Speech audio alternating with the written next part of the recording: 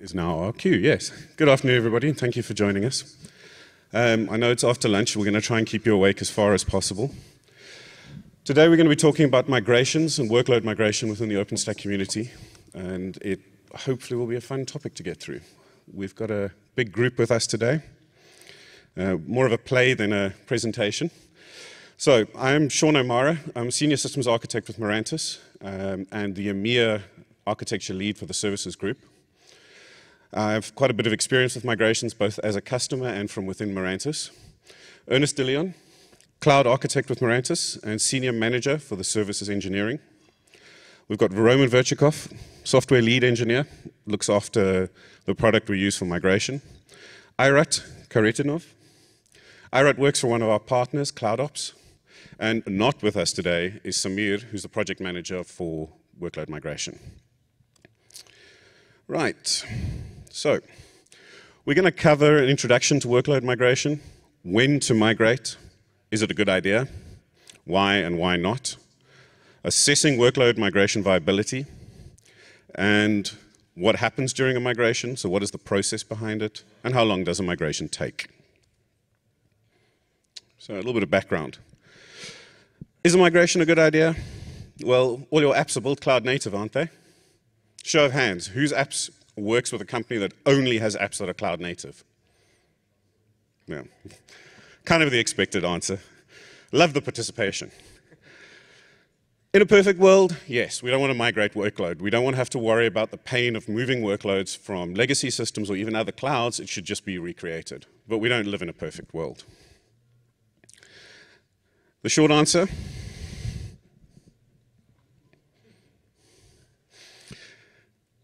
So, why migrate? Well, we've always got legacy applications that we have to deal with. Those applications need to be moved onto new infrastructure as quickly as possible. Quite often, we don't know these workloads or understand what's part of these workloads for a huge number of reasons. Everything from they were 20 years ago to the people who wrote them have left to just sheer complexity. Time to market, we want to move quickly. When we build a cloud service, a big part of that is cost saving.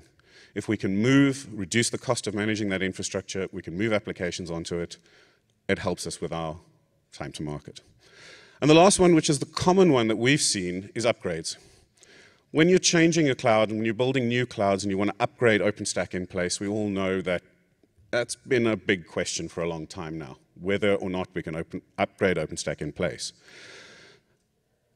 What we've been doing up till now, largely, is workload migration from other OpenStack clouds across, moving all the workload, moving all the data, moving all the information about your cloud. The other reasoning, customer impact. I want to move information, I want to upgrade, I can reduce my customer impact. They don't have to go and recreate applications. And finally, a big one is architectural change. I want to implement a new SDN solution. I can build a new cloud. And we've got a guest in the room. Wow. Hello. Oh, that's not on. That one's not working. Hand the mic. So the Mirantis bear has joined us. Now, Mirantis has a number of bears. We've got bears and teddy bears. Hello. Hello. Hello. Hello. This is quite tasty.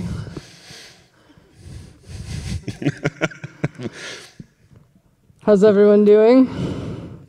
Good, good. Yeah, I'll come around and maul each of you individually if I don't get a better response. How's everyone doing? All right, I'll take it. It's Tuesday. Yeah, love you too. More noise and maybe there'll be vodka afterwards. That's more noise and I will chug vodka afterwards. How is everyone doing? You guys are going to see something at Stack City you've never seen before then. Drunk bear wandering around, it'll be great. Drunk bear and a guy in a kilt wandering around. Yeah, that get both of us in the same picture and you get a special prize.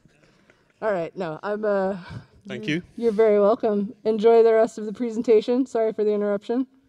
There you go. Thanks. Thank you, Bear. So we had the surprise visit from the Mirantis bear. Okay, carrying on.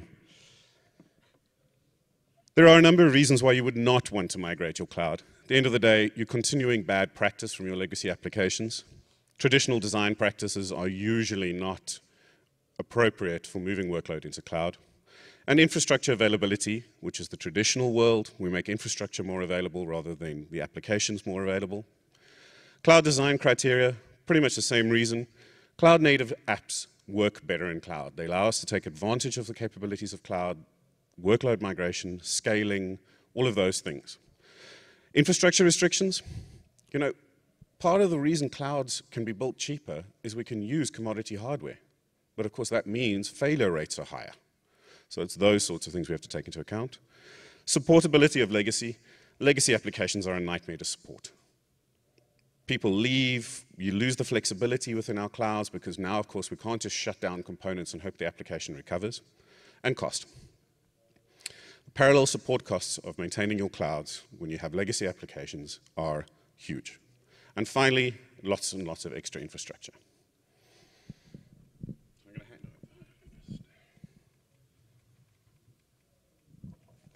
So now we get a little bit into the meat and potatoes of what happens during a migration. So Sean covered, should you migrate or should you not, which is kind of the most important question, and why should you or why shouldn't you? I think it's kind of implicit in there that if you have a native app that's designed for cloud migration, it kind of takes care of itself, mostly. So the next part is, so we've decided we want to migrate, right, from one cloud to another, or usually it's from one cloud to another, but it could be from legacy equipment to a cloud. So what do you do?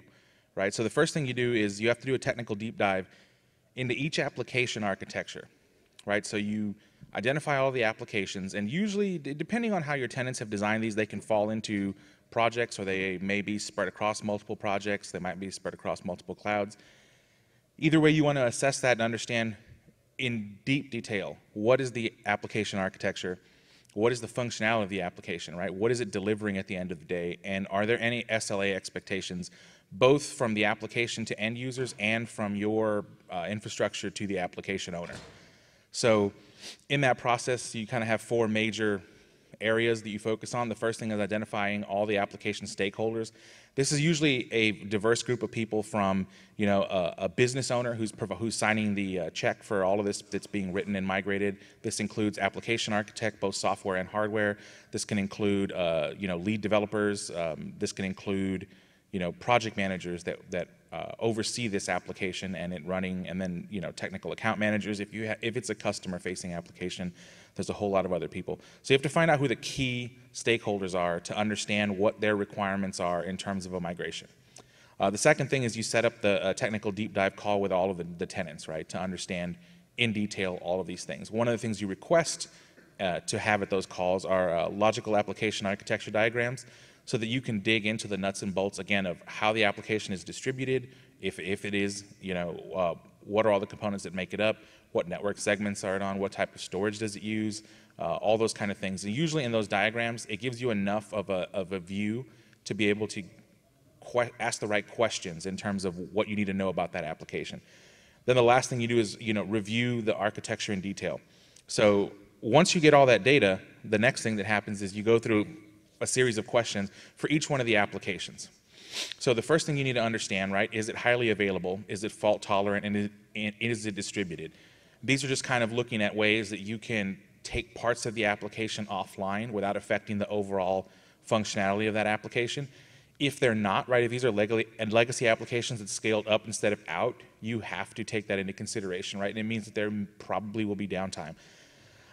Is the application wholly contained within the OpenStack environment? So this is one that we've run across quite a few times, where someone did a lift and shift of an application and kind of dropped it into the cloud, but let's say a portion of the application couldn't fit in the cloud. For example, the data store was on an Oracle database that was far too large to fit inside the cloud. So they put all of the other tiers of the application into the cloud and just put a direct pipe back to an Oracle database. That's a problem, right? You need to be able to address that. We've had others where people have connected physical routers via layer 2 into the side of the cloud for like VoIP applications, right? That's something that has to be taken into consideration. So you want to understand, is the application wholly contained in OpenStack and therefore easy to move, or do you have hooks into other infrastructure outside of the cloud that make it more difficult? And ephemeral instances are critical in terms of OpenStack, right? Because unlike AWS, where there's an implicit understanding that an ephemeral instance, if it goes away for any reason, is gone, right? And the application designer knows that. OpenStack doesn't treat ephemeral instances in the same way, right? And the use cases being used in OpenStack are a little bit different in terms of how they're using them. So usually they're trying to get disk speed advantages. And so you could end up with, for example, large distributed databases that have data that is semi-persistent on the nodes themselves. And you may have to migrate that, you may not, right? So you need to understand that. The last thing is is the application comprised of pets or cattle? And this goes back to what Sean was saying, right? So legacy applications are probably mostly comprised of pets. And pets are things that you care about, right? They're things that you can't just destroy and not worry about because you need that application to run. You need every component of it.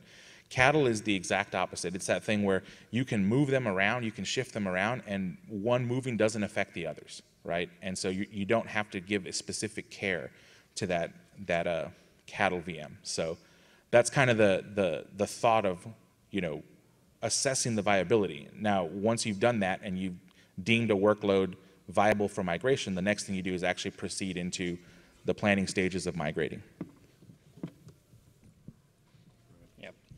Hey everyone, I'm Roman. I'm gonna give a brief overview of how migration actually goes and what do we do and what kind of problems we experience and how do we deal with it. So this is actually where we started, and in reality it never worked. So as you see, this schema is quite complex and not really readable, so we had to simplify everything, and what we decided is that we will migrate each tenant separately with all the load that tenant has, and instead of having moving hardware from one cloud to the other, we decided that we need a destination cloud set up and ready before that we do migration. So what happens? So most of the objects in OpenStack are migrated using OpenStack APIs, which means that unique identifiers for those objects are not kept in the destinations. So that's for the most part. Most of the objects are done doing this. So we read objects from source cloud, then we run OpenStack APIs to recreate same objects in destination. This sounds kind of simple, but some objects need magic, and well, in Mirantis, magic means glass of vodka, and then the next morning you wake up and everything's done magically. No, unfortunately not. So what you really need to, so in reality, life is more complex. So there are several objects which require treatment, which are floating IPs, quota, usage, volumes, and ephemeral storage. So I'll go over those in a while. So with floating IPs, we have two challenges. First one is if we want to keep floating IPs, then user and APIs unfortunately does not allow us to specify the same floating IP using APIs itself. So for that case, we need to kind of enter God mode and do direct database manipulations and kind of pretend we're being neutron, which obviously means that this solution is difficult to maintain and needs to be tested real carefully before we start doing anything. The other problem is IP conflicts, which may occur. So obviously, if you keep same floating IPs in source and destination cloud, you may have a situation when you have two floating IPs in different zones. And in order to resolve that, you would need to move VMs first, then detach floating IPs from source cloud and associate them in the destination. And after that, shut down VM in source cloud. So the other thing is quota usage. So Nova supports keeping track of usage of resources. But the problem is that when we do the migration, it's usually being done with some super user admin account. So all the objects in destination are kind of recreated with from one user, and thus, well, database and destination will be different from what we have in source cloud. Thus, again, we need to enter God mode and modify database directly. And again, the same problems. It's dangerous and difficult to maintain, but yeah, that's the only way so far. The other one is volume migration. So obviously, simply recreating volumes and destination doesn't make much sense. You need to transfer data as well. And for that, you would need to figure out what is the Cinder backend to move data from one cloud to the other. You know that Cinder currently supports like more than 50 different backends, like NFS, iSCSI, Fiber Channel, all of that, different vendors. And this means that data needs to be transferred in different manner. So for NFS, for example, it's just a copy of simple file. For iSCSI, it means that we need to copy from block device to block device. So, and also all those different combinations. So you need to design your migration tool to do that. The other problem is networking bandwidth problem, which occur all the time. So like sometimes we had data transfer speed like under 500 kilobytes per second, which is quite slow. So you may want to expect this kind of problems. And also, again, networking problems and data transfer problems. So in order to resolve those, what you would do is you would split huge volumes into smaller chunks and transfer each small chunk separately, and you would repeat an error. Now, yes? You are showing us the problem you face and you're going to show us the solution? So the solution, it is a solution, yes. Yeah, God mode, it is a solution. Wait for the Q&A afterwards, we can give you a bit more detail. Yeah, so with ephemeral we have similar problems. So again, different types of backends, NFS, just local storage, networking problems. So again, you would want to know how the files are stored in source and destination in order to copy those, and then you would want to repeat on networking problems and split huge files into smaller chunks. Now, with that, I give my word to Irit. So now the final step, I want to know how long does migration take. Usually once people know how long it takes, they don't want to do migration. But before getting to that, we want to know why we want to do why we want to know how long the migration takes. So first is risk planning. So basically every migration brings potential risk of downtime. So you want to be prepared for that and know when the tenant will be migrated. Once you know how long it takes, you can also come up with a proper cost, come up with a proper schedule for the tenants, and plan. Basically everybody wants to know when this migration is going to end. So before also finding out how long it takes, we want to know what we're actually migrating. And first approach is basically to do the migration in one shot, the kind of a big bang approach. So as we already discussed, those migrations usually doesn't make sense. One thing comes in mind: if you have a public cloud, you cannot really select. You have to migrate everything, and you have to meet SLAs with your tenants. But in a normal case, it's even hard to do this, because if you want to do migration in the one bang, you need to have destination cloud to be the same size as the source cloud, and it's pretty much very expensive, right?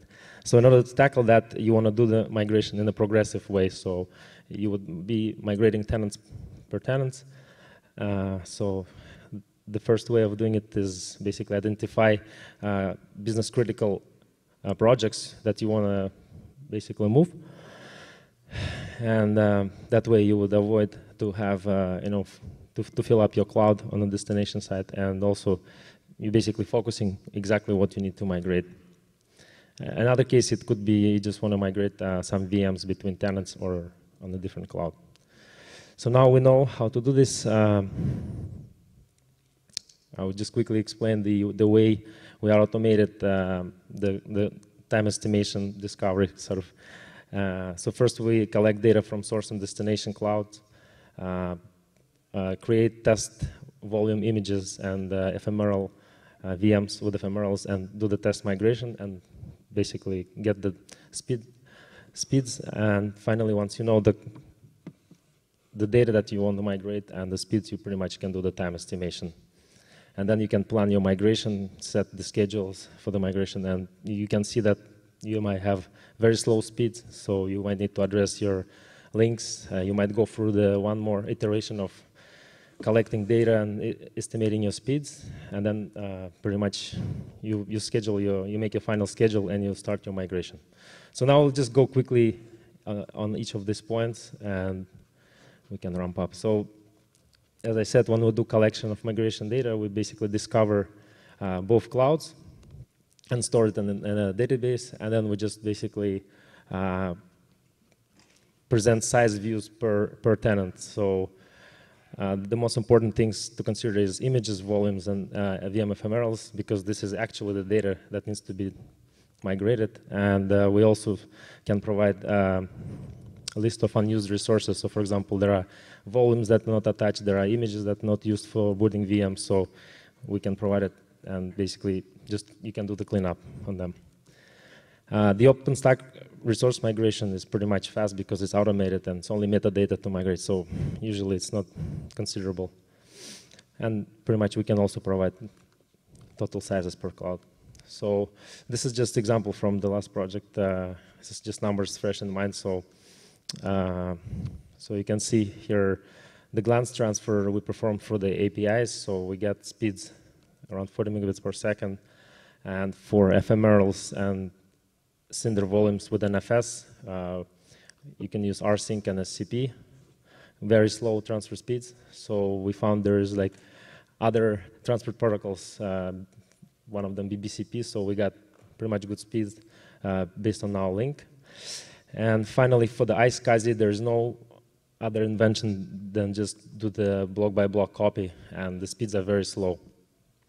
So we have everything. We have data, sizes, and we have speeds. So pretty much, this is just example of one tenant where they had images of 1 terabyte, ephemeral of 3 terabyte, and volume of 20 terabyte. So the migration of the volumes was done by transferring from NFS to NFS backend. So this is the speed. So the final, and we also have to consider the OpenStack resource migration, which is involves migration of identity, compute resources, and networking. So the total time for this tenant was 35 hours. And as we said, we pretty much, the migration of the OpenStack resources is negligible. It takes a couple of hours, I would say, for the whole thing. But also, migration duration increases. Basically, if you have more data to migrate, it's basically linearly increasing the time. So there's no pretty much magic there. So yeah, and finally, once we have all of this data, we can ramp up with the planning, provide information for cloud owners, if possible, address link speeds issues, and assess which tenants are good candidates for migration, basically what just the guys covered, and basically go for the migration. We also try to use best practices where possible, so for Cinder volumes and ephemerals, we try to use better transport protocols. We try to do the parallel migration. If you do automation, you can always automate to the way that you can do this in parallel. And finally, yesterday we had a talk where we discussed everything about data migration, so you can find the link in the YouTube. But basically, you have other ways, basically not migrating data at all, where you can reattach your storage or you can replicate your data. So you can also look into those. So I'm transferred to our Kelt. Thanks, Arat.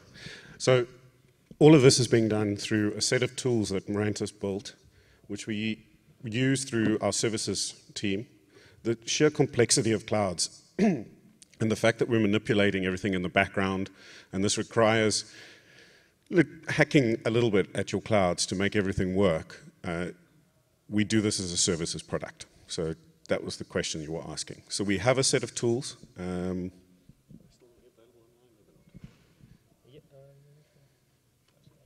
So if you want to go and have a look at them, they are fairly complex and they can be found on Git.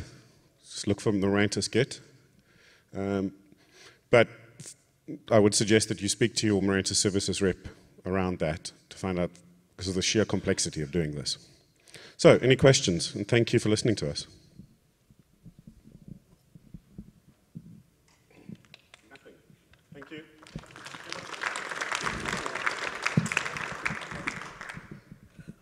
This is 2 questions, maybe. So you provided that number of hours for the migration. Was that all downtime? Is everything off during that whole thing? Effectively, yes. Okay. It can be done. Sorry, it can be done in smaller chunks. You could do it at an instance at a time. So the software does allow us to do that. So, but you also have to take into account dependencies.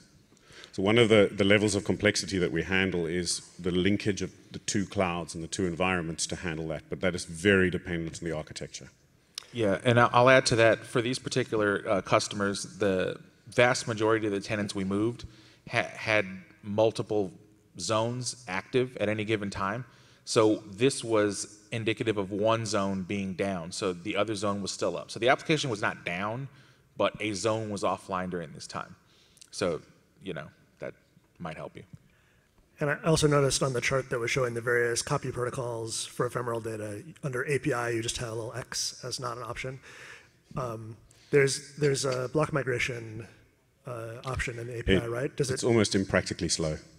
Okay. And it tends to fail randomly. It fails for me all the time, and I was Pretty wondering much, yeah. if it fails for everyone or if I'm doing something wrong. No. I think everybody has Fair experienced it failing. Has anybody attempted to fix it or addressed it, or is it just a thing that nobody cares about and has been fully sidelined? I'm fairly sure that there are Git reviews for it. I haven't looked at it recently. I don't think anybody here has. No. No, I'm finished. Thank you. Thank you.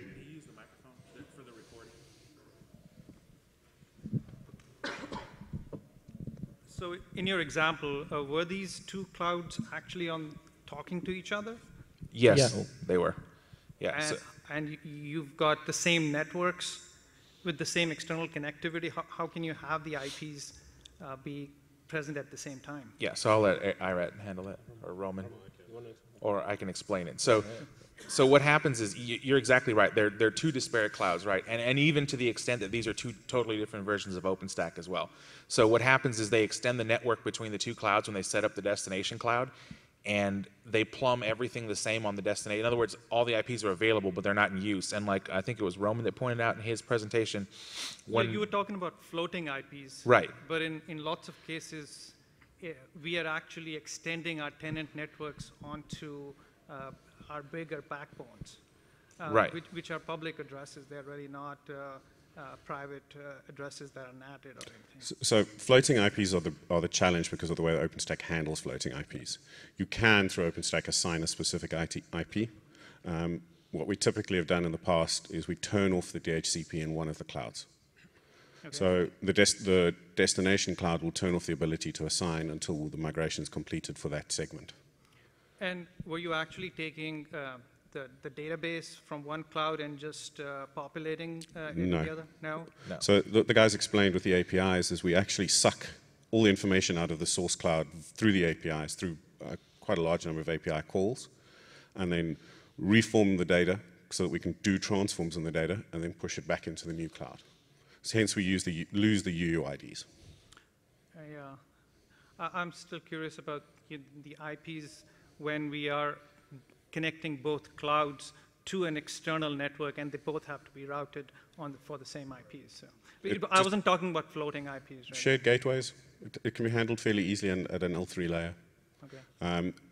There is the challenge of preventing both clouds using the same IP blocks. Yeah. Okay. So quite often, you'll end up doing things. If you're forced to have both clouds active at the same time, you have to cut the blocks in half or restrict the number of addresses available. but you managed to move this entire cloud within that 20-hour period? So this is the example is one portion of a far larger cloud. This was almost 2 years ago now with the same tool set.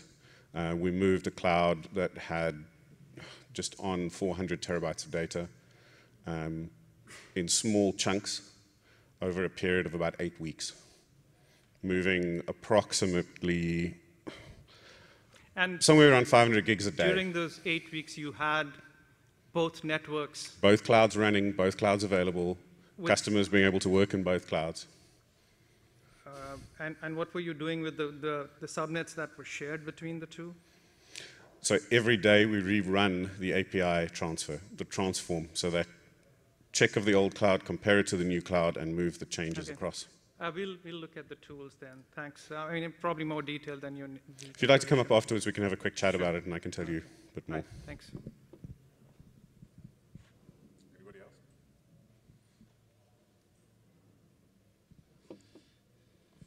We did say we wanted to do it quicker. Right, you guys all got time for a 10-minute postprandial nap before your next session. Thank you very much.